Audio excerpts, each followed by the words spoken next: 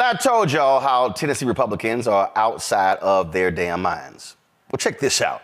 Nashville State Representative Justin Jones brought resolutions before the body to honor the Grammy achievements. Yesterday, I witnessed something that really to honor the Grammy achievements of Paramore, who won Best Rock Album and Best Alternative Music Performance, and Allison Russell, who picked up her first Grammy for Best American Roots Performance for the song Eve Was Black.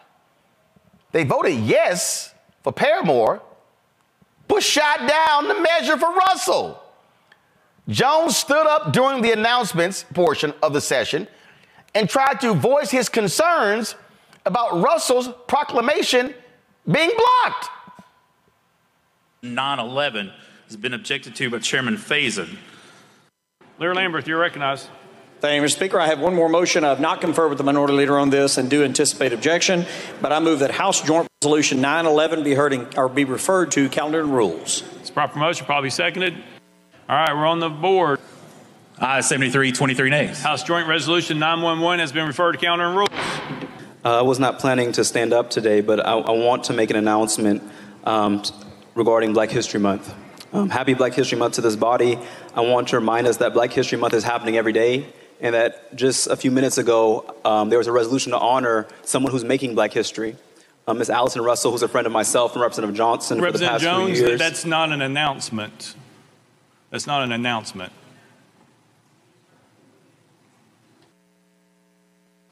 Representative Jones, you have a question or a parliamentary question? Mr. Clerk can answer. Representative Jones. I would like to finish the announcement. Well, that wasn't an announcement. That's the issue. So if you want to make an announcement, that's fine. But that wasn't an announcement. Representative Jones. The announcement is to announce that there are people in our midst who are making Black history, and I want to honor them during this Black History Month, including those who are here in Nashville and in our state of Tennessee who are making Black history every day, who deserve to be honored. And I would like to announce that it's concerning that this body chooses to denigrate or to... Representative Jones, that's not an announcement again. Sorry, we're moving on. Sorry. Representative Howe. Russell thanked Jones for trying. She said, "Thank you." And Rep. Gloria Johnson presented this resolution. Is a high honor. If the Tennessee GOP blocked it, I take it as a compliment. Russell wrote on her social media accounts, "Their bigotry, sadly, is on relentless display. We have a chance this year to make a real change in Tennessee." Damn, Suzette. I mean, first of all, the absolute easiest thing of any politician is to pass a proclamation. Hold on. I just spoke. I spoke in Ohio on Monday, Columbus East High School. I spoke at the University of Tennessee last night. And this here, I was given this here. This here is from the Assistant Minority Leader, Dontavius Jarrells, on behalf of the House of Representatives of the 135th General Assembly of Ohio. I'm pleased to welcome Roland Martin to the great state of Ohio and the city of Columbus. And it goes on to talk about a variety of things in my career or whatever. And I've got a ton of these from states all around the country, places where I've spoken. I mean, you name it. Tennessee, Georgia, Mississippi, Alabama. I mean, I got keys to the city. I got awards all over here. I mean, I got all kind of different stuff. These white Republicans are like, nah, damn that. We ain't even gonna pass a proclamation for this black woman.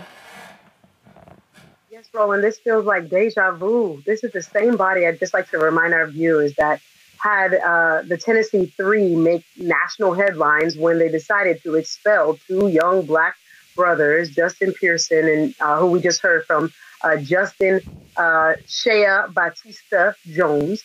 And they did not, during that time, also expel their colleague, Gloria Johnson. And there was no given reason of any import or substance as to why the disparity. And here we are yet again, looking at something as simple as a proclamation, as you pointed out, mostly just ceremonial in nature, having no a legal potency, right? Just to acknowledge a Tennessean like Miss Russell, who, just like her counterpart, Paramore, won a Grammy.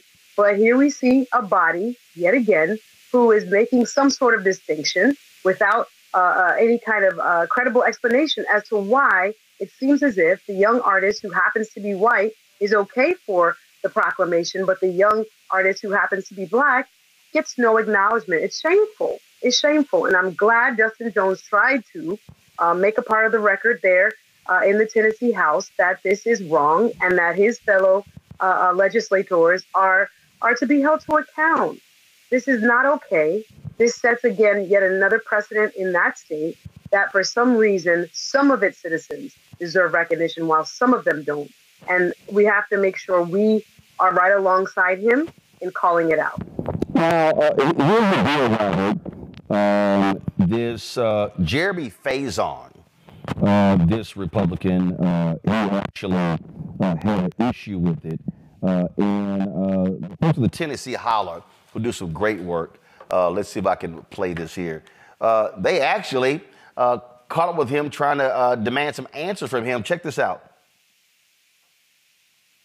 Come on, guys. Audio, please. Okay, pull up audio, please. Thank you. Here we go. Hey, Jeremy, what issue did you have with the Allison Russell resolution? What was your problem with that one? What's your problem with Allison Russell, Jeremy?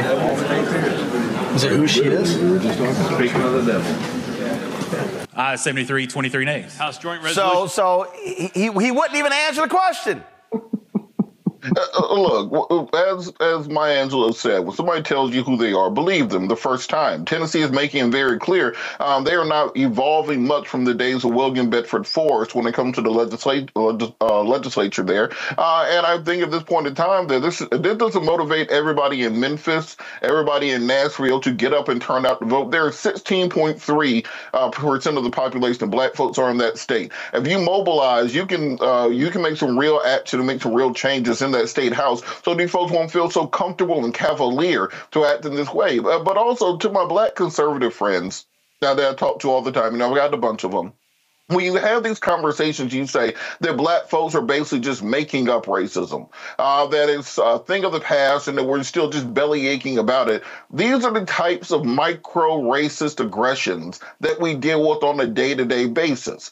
And if this is what they'll do directly in your face, imagine what they're doing in those boardrooms. Imagine what they're doing when they're having those hiring and firing decisions. Imagine what they're doing when they're trying to decide if a highway goes in an empty field or through a black neighborhood, or if they're going to build a dam that destroys a black community around the country. This is just the small microaggressions and racism that black folks have to do every day. And we have people like Nikki Haley saying America's not just isn't a racist country, but has never been a racist country. I would love for her and some more conservative friends to explain exactly why you have a situation like this and what exactly this woman did wrong to not be qualified. Ben Shapiro and Charlie Kirk and Candace Owens have been saying, well, maybe it's diversity, equity, and inclusion. That's the reason that these people aren't qualified for things, when in reality, they do anything they can to cover up for the white supremacists in this country that still hold political power around this nation. And the thing here, Rebecca, this is not a question of, oh, well, we're going to support this representative over here when it comes to Paramore, but we're going to ignore Justin Jones. Jones brought up both of the resolutions. So they explicitly said, we going to honor the white person, but damn the black woman.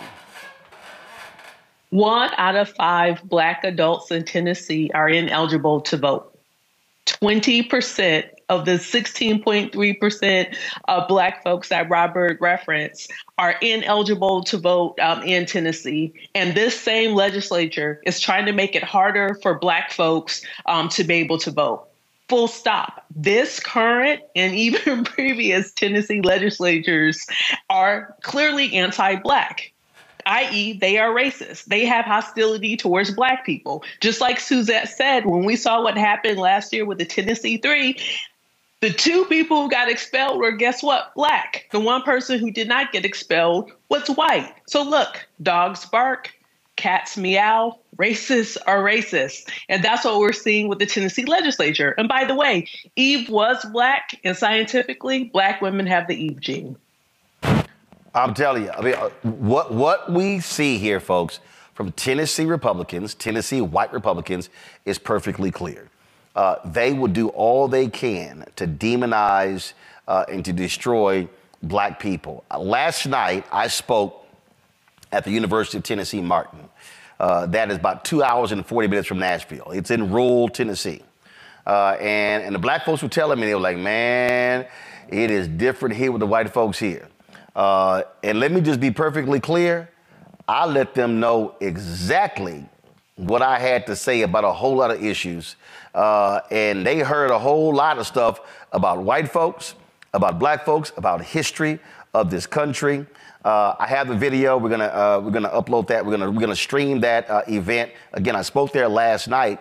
But that's what has to happen. And I said to them point blank, I said, I need the white folks in this room and those who are watching to understand. Don't call me to come talk to your friends. I need y'all white folk to talk to y'all white folks. That's what has to happen. Okay? I said, and because what I brought up, I even brought up all the people, all these MAGA white folks and even some Black folks, crazy Megyn Kelly acting a fool, complaining about Lift Every Voice and Sing being sung at the Super Bowl. And even Black conservative Armstrong Williams posted a tweet complaining about that. And even Pastor Darrell Scott was like, are y'all nuts? How y'all complaining about a Christian hymn? And not only that, Lift Every Voice and Sing was literally written for a birthday celebration of Abraham Lincoln. It wasn't until 1919 when the NAACP said that it was the national Black anthem. Uh-oh. What happened in 1919? Something called Red Summer. And what was Red Summer? When Black people were being killed across the country in race riots. It wasn't until 1931 that America adopted the Star-Spangled Banner as a national anthem. But wasn't the Star-Spangled Banner racist? Check out stanza 3. There's a reason why it was dropped. So I love these people, Suzette, and I'm gonna do it around with you, Robert, and Rebecca. I love these people who claim that by singing Lift Every Voice and Sing, we are dividing America. We shouldn't have two anthems. You know what? I will agree with you. We should not have two anthems. Get rid of the racist one. The one written by Francis Scott Key, the Star-Spangled Banner. Plus, Lift Every Voice and Sing is a better damn song anyway. Suzette. Listen, I was inside of an establishment, and they had everything played out into the restaurant except for the Black National Anthem. We were waiting, and I was left because I thought, wait a minute, we're here to watch the entire program. So even on a local level, that was happening. But nonetheless, hold on. No, wait. Now, did they turn it up? No, they didn't turn it up. We missed the whole thing. Did y'all get did y'all get in their ass? No, listen, I don't want to fight, but I did mention to the manager. I did tweet about it, and I did put it out there. No, Suzette, that's what you gotta say. Hey, turn that up. See, now Roland, it was a packed house. I don't give a damn how packed it was. How many of y'all were there? It was just me and my homegirl. It was just two of us. Shit, that's all you need. All you need is one. Y'all could get that food for free. The Bible says where two or more. The Bible says where two or more are gathered. Y'all had Oh my God, it is. Yes, we did. Well, I did think about writing corporate thereafter, but you're right. In the moment, it was very distressing, actually, just to see that, hey, this also should be broadcast.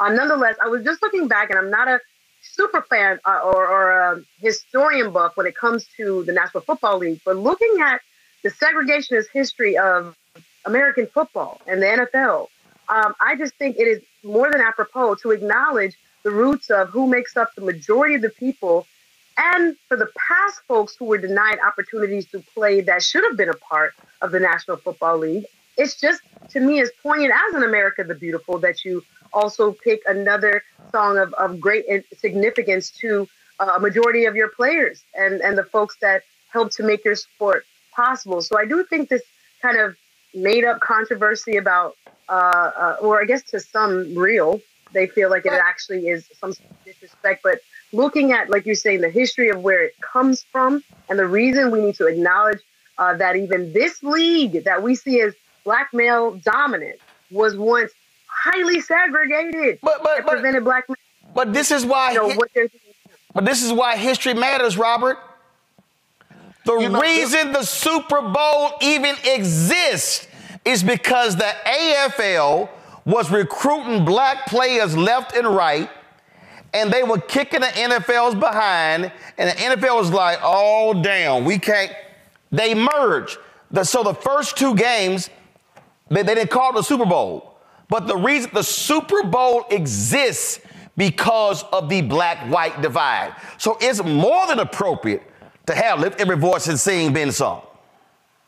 Look, Roland, this goes back to 8th grade civics. There's a difference between a country and a nation. I want everybody to understand that the reason there are two words, because a country is a geopolitical boundaries in which you can have nations within. A nation is a group of people that have a similar social linguistic background. They share religious values, ethnic background values. They come from the same people. That's why you have Bosnians and Serbians. They look exactly the same. They're different ethnicities. I know we tend to gloss over these things. So a national group, a nation, can have an anthem within that nation. The same way the Cherokee Nation can have an anthem. The same way African Bambaataa and the Zulu Nation can have an anthem. Any nation of people can have an anthem. And when you have a sports league where 70+% of the players are of a particular ethnic background, it only makes sense to play the anthem of that ethnic background prior to the game. Why do I say this? Before the Stanley Cup playoff games, they played the Canadian national anthem, "Oh Canada," because it's not even just hockey. If you go to an NBA game or a baseball game, and the Canadian teams are playing, their anthem is played. And that's exactly the point, because when you're recognizing the nationality of the majority of the players or a large portion, it simply makes sense to respect them by playing an anthem which is near and dear to their heritage, to their history, to their socioeconomic and racial and ethnic backgrounds. So the idea that this is somehow a problem is stupid. Secondarily, if you have an issue with them playing the Black national anthem at the game, why didn't you say anything about Post Malone singing God Bless America? Because that's a separate anthem. Doesn't that separate people? Are we separating people between God Bless America and America the Beautiful? Can't we just have one? The entire point is that the conservatives do not like the independence of Black people. We don't want you kneeling. We don't want you protesting. We don't want you singing no anthem. You get out there, you run that ball, you throw that ball, you catch that ball, and you do a little dance for me. You can entertain me. But when it comes to making real decisions, all I want you for is your entertainment value, not for your not for the actual personhood of you. That's why the book $20 Million Slaves was so important for people to realize. You mean Bill Rhoton's book, $40 Million Slave? Mm-hmm. Go ahead. Yeah, in the place that we are in America today, when white Americans feel they're losing their grip on their country, they're losing their grip on Bud Light, so they're going to boycott it. They're losing their grip on pop music, so they don't want Taylor Swift at the game. They want to exercise dominion over Black people, these Black athletes who are richer than them, who are more athletically talented than them, who have more business savvy than them. The only way that they can exercise power is by saying, sit down, don't take a knee, don't protest, don't sing your anthem. All you do is entertain me, and that it gives them this idea that they still have some control in this nation. So I say take every last thing from them, because I don't need your permission to sing my anthem. A final comment here. Stephen A. Smith did a video where he blasted people for calling Megyn Kelly racist, saying that you take the power out of it when you just assign to everybody. So I'm not gonna call Megyn Kelly racist, but I'm gonna say she's stupid. I'm gonna say she's dumb. I'm gonna say she's historically illiterate. and I'm going to say she absolutely is a Karen. Go ahead. Here's the thing. Run me my reparations. Give me my cash money. Megyn Kelly can say whatever the hell it is that she wants to say. Because at the end of the day, the Megyn Kellys of the world are the people who probably owe me reparations. So bottom line, say what you want to say. Have whatever anthem do you want. Just run me my reparations. Because at the end of the day, we saw that the whole Super Bowl was the height of hypocrisy. We saw "End Racism" printed, painted in big letters at the end of each end zone. But it's also ironic, this is the same league that colluded against Kaepernick. So at the end, we even take a step further and say the only reason why him taking a knee was even a problem is because the U.S. government was giving the NFL millions of dollars to run pro-military placements through televised NFL games. So at the end of the day, all of this is about money anyway. So since this is about money, run me my reparations.